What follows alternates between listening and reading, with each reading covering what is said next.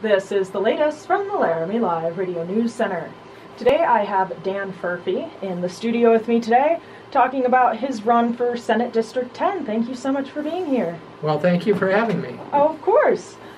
So tell me a bit about your background with the state of Wyoming and the district that you're kind of covering.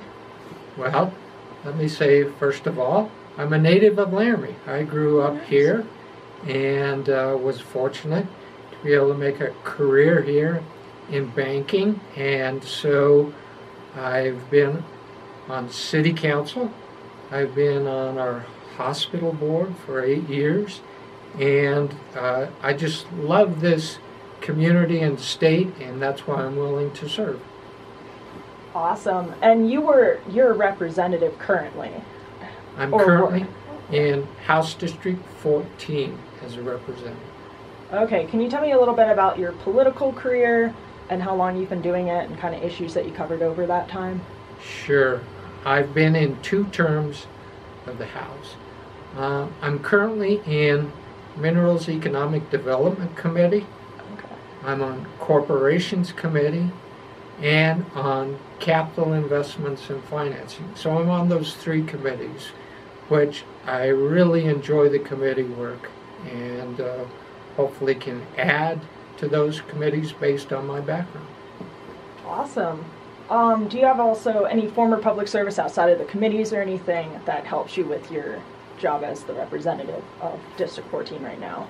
Oh, sure. Beyond my political career, I was in banking for about 45 years. I then, when I retired from banking, I became CEO of the Laramie Chamber Business Alliance, and so I've done economic development. Phil Nicholas and I formed the Laramie Beautification Committee many years ago, and so that's why you see a lot of the trees and things around our community that we help to implement. So yes, community service is very important to me. Awesome. So after your 2 terms that you've done as a representative, what inspired you to move on into the Senate or to run for that? Well, I'm the only Republican left of the group. There were 3 Republicans, Glenn Moniz, Bill Haley. They both determined that they were going to retire, so that left me as the only Republican, and so I decided to go for the senior seat in the Senate. Awesome. What are some of your main issues you'd like to focus on in the Senate for Wyoming? Well, of course, our biggest challenge right now is the shortfall in our revenues, because our minerals industry is no longer supporting us as it has in the past.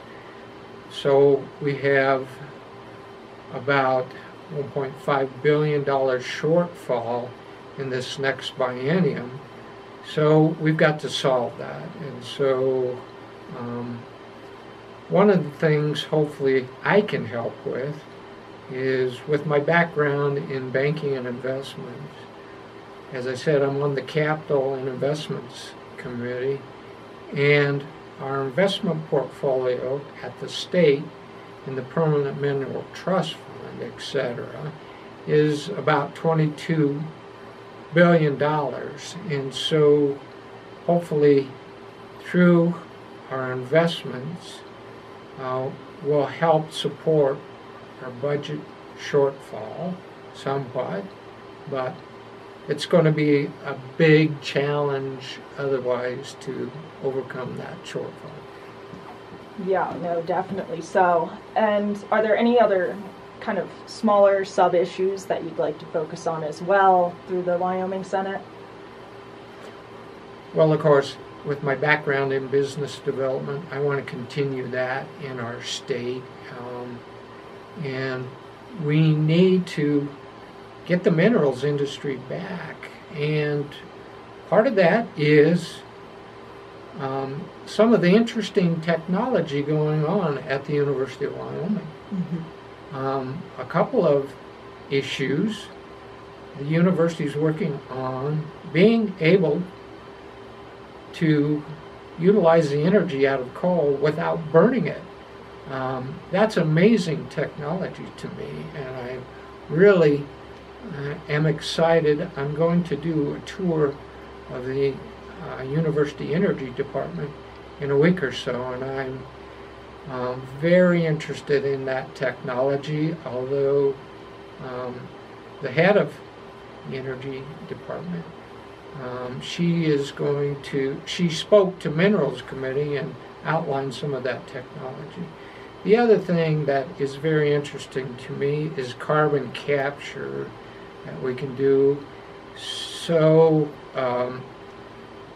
helping the environment and still using our minerals makes a lot of sense to me. Get coal back online. We've got to get oil back online. We only have one rig drilling at this point in our state, so we've got to get that industry back and going. And we've also got to help Trona. That's China has been supporting their Trona industry, so it's unfair competitive advantage, and so we've got to get Trona back in our state also, and all the jobs in all these industries. No, definitely. If you could clarify exactly what Trona is, I'm not very familiar with it, so I was just curious. Sure. Trona is used in a lot of things. It's used in baking soda, but it's used in manufacturing glass. Okay. So it is a very important industry. Particularly, we have a lot of Trona in the southwest part of our state, and so it's created a lot of jobs, and we need to keep that going. Okay, awesome. Do you have any kind of final thoughts on your campaign and to the people of Wyoming, and do you have a way they can reach out to you for information or your website or something? Oh, absolutely. I have a website, electdanfurphytosenate.com. I have a Facebook page, same thing, elect Dan Furphy to Senate. I have an email address, and I'll give it to you right now, but you can get them from the website or Facebook. It is DKFURPHY, last name Furphy, FURPHY. So dkfurphy@msn.com. All right, awesome. Any other final thoughts? No, I look forward to serving if I'm elected.